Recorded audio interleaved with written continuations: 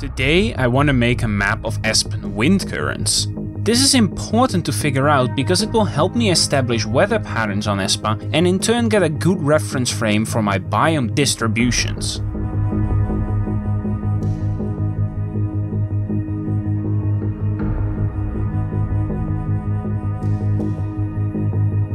Now before we can even have a discussion about the weather, I need to make sure you're all familiar with the Coriolis effect. Imagine a sphere. Now add 2 points to it, one on the half radius and on the full radius.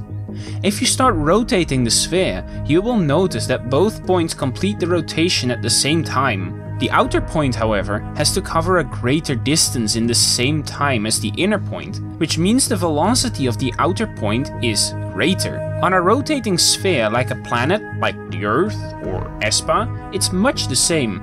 All points in, say, Svalbard will be spinning a lot slower than, say, points in Tamil Nadu. Putting this on a flat map, we can see points closest to the equator achieve the greatest speeds, while the closer you get to the poles, the more they approach stationary. This applies to clouds in particular. If you are moving from the equator, they tend to retain their inertia, which will cause their trajectory to curve alongside the direction of the planet's rotation. And if you are moving from the pole to the equator, your trajectory will be bent against the rotation. Now if you have a low pressure area in the atmosphere, it will suck in air. Air from the poles will be drawn in like this, while air from the equator will be drawn in like so. This results in a circular motion that we can observe as a storm or a hurricane.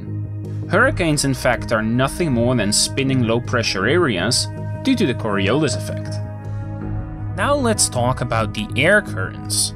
Warm air rises at the equator until it hits the tropopause. As warm air reaches the tropopause, it begins to cool and move north, with the Coriolis effect deflecting it eastwards.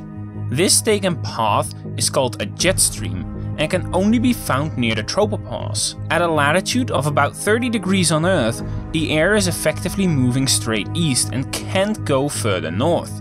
This results in a sinking zone where it cools and deflects westwards along the surface again, thanks to the Coriolis effect. We call this atmospheric structure a cell, the equatorial one being the Hadley cell.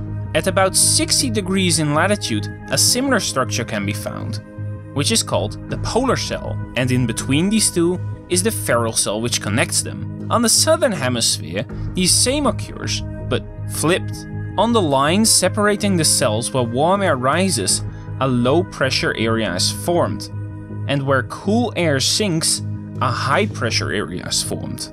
Congratulations, you're now a meteorologist. Or well, kinda, as this is how the system works on Earth, but Espa isn't Earth, and while similar, the system will need a little bit of modification to work. Espa has a slower rotation rate than the Earth, which means the Coriolis effect will be a bit weaker, causing the cell boundaries to shift slightly poleward. Espa will still have 3 cells though, but they are marked at 35 degrees and 70 degrees. Additionally, Espa's atmosphere is more dense, which will increase our tropopause height, the tropopause being the altitude where the troposphere transits into the stratosphere. Due to the atmosphere being more dense on Espa, the tropopause will be much higher. Clouds on Espa can theoretically form as high as 25 kilometers up compared to roughly 17 kilometers on Earth. Now I'm not gonna get into cloud formations for this video, but if you really want me to explore that, let me know in the comments. Also, the jet stream being weaker will lead to less extreme temperature differences across Espa. Unfortunately, as we have already seen before, it looks very likely that Espa will not be able to form polar ice caps, not to the extent Earth has in any way. Not really what I wanted for the planet, but sometimes in world building stuff simply isn't compatible like that. In effect, this also means weather will generally develop more slowly. Because of the reduced jet stream speeds, the air circulation will take at least twice as long as on Earth. Therefore, if there is a rainstorm, it will likely last for days. If it's sunny, it will be sunny all week long.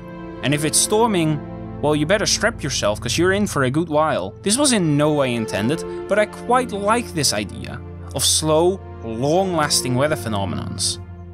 On a more positive note, this means weather will be actually more predictable. Unlike the news, Espa will actually have a way more reliable weather forecast. Done? Well, yes, sorta, kinda, but also not really. This is hugely oversimplified, of course. Planets have pressure centers which move over time and are influenced by the configuration of continents and a lot more. But frankly, I don't need to go that deep in. This will mainly serve to determine our biome placement, and given the fact that the NOS can't even tell me what the weather is gonna be like tomorrow, I think Espa has already achieved a lot here.